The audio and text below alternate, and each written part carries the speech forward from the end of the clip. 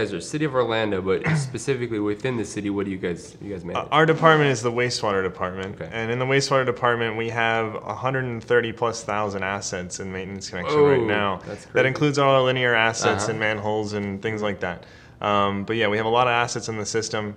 We have 150 to 200 employees, and we do 1,000 work orders a day, roughly. Is that right? Yeah, it's up there because we have a lot of crews out there on the streets every day that might visit 3 or 4 lift stations apiece, and it gets up there. Yeah.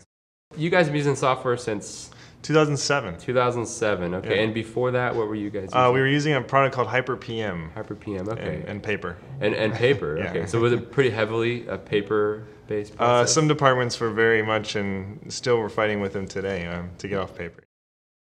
So what we did is we took that process and looked at it and said, how can we do this in maintenance connection? How can we follow the approvals? How can we follow the task list? How can we manage what items are on the lists from a warehouse point of view and from the staff who are requesting them? We came up with a process to make it completely paperless. We took away all the paper. The guys can go on their laptop, can pick the parts they want to order, and it goes to their manager for approval. Goes to and notifies the warehouse that it's ready. Wow. And the warehouse says, oh, I need to go ahead and fulfill this work order.